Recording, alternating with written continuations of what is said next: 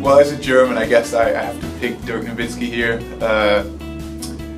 because, well, first of all, because he made it really far, but what I find really impressive about him is that he was extremely consistent over a very long period of time, and that requires a lot of stamina and determination, and I think that's really impressive.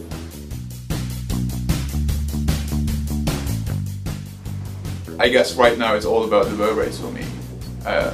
So that's what I focus on right now, and what comes afterwards doesn't really matter right now. I'm going to think about that soon. If I have to pin it down, I guess it's determination. I think I'm pretty good at focusing on goals and really going for it. Well, I acquired a nickname throughout this season. They call me Gruetjen. Probably because I'm really into data and graphs, and it kind of matches my surname.